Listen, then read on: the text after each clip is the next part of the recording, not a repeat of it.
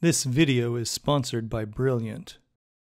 After eating a pizza, a pan of brownies, 2 stacks of pancakes, and a big sub, David and Lucas are still hungry. This time, they have a delicious square cake with frosting on all 4 sides and the top. Feeling generous, they invite their friends Cassie and Juliet to join them.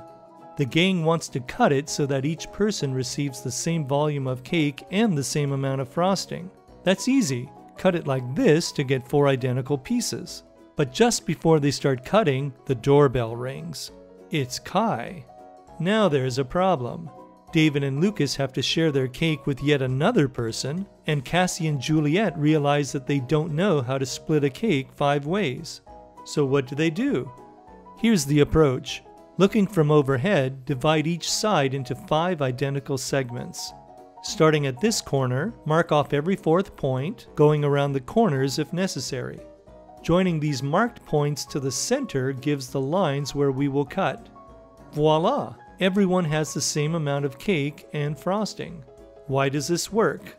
The key trick depends on the formula for the area of a triangle. Area equals 1/2 base times height.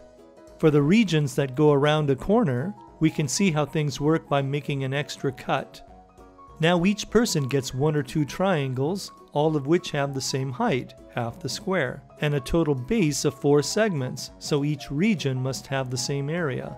This implies that each person gets the same volume of cake and the same amount of top frosting. They all get the same amount of side frosting, namely 4 segments times the height of the cake. So everyone gets the same amount of cake and frosting. In fact, we can slide the cutting points to any position and this method will still work, as long as each person gets an edge length that's 4 segments long. Additionally, you can make cuts for any number of people. For example, if you have 10 people, you can divide each side into 10 segments and cut at every 4th point to get the same fair division of cake. Well, David and Lucas are more than ready to eat, but Juliet is so excited to share this cake splitting strategy that she invites a huge group over. Everyone gets their fair slice, but split so many ways, this isn't much cake. Now the question is, what will David and Lucas eat next? This video has been brought to you by Brilliant.